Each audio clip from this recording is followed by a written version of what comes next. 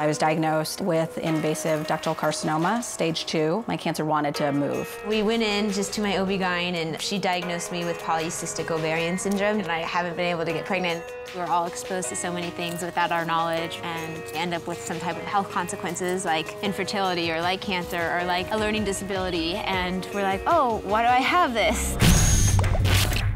You can't explain it by just genetics, right? Genetic drift does not happen in 20 years. So there has to be some type of other factor that's going on that explains this. And chemicals are certainly one thing that's gone up dramatically in the last 50 years.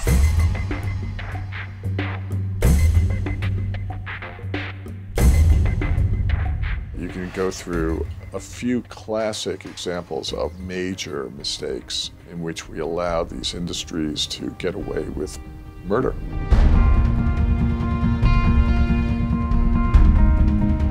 Too many people are affected by this. We need your help.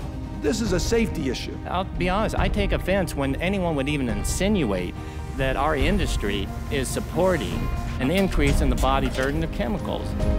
It does feel like somebody fell asleep at the red phone and it's been ringing.